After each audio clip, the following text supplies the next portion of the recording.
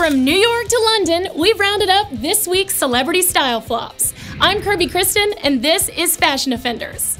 Olivia Wilde wore some pretty crazy pants to the movie screening of Her in New York City. The blouse isn't great either, but these pleated wide-leg Michael Kors trousers really have me questioning Olivia's usually good fashion sense. At the same event, Amy Adams is clearly on board the cutout trend in this Prabal Gurung dress.